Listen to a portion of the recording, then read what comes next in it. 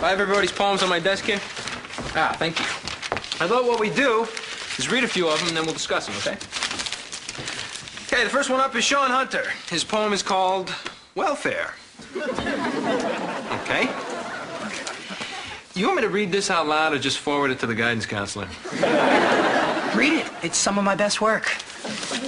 Okay, everybody, buckle up. My Uncle Ralph, he does not care, 'cause twice a month he gets welfare.